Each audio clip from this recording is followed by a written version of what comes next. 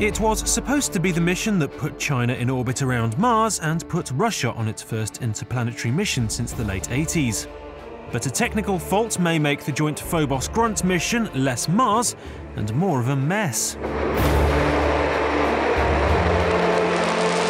The spacecraft blasted off from Kazakhstan normally, aiming to land a small probe on the Martian moon, collect soil samples and bring them home.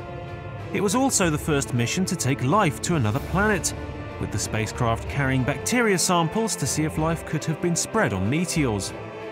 Meanwhile, China's Yinghao-1 spacecraft would survey the surface for a year, but the audacious mission has barely gotten off the starting block.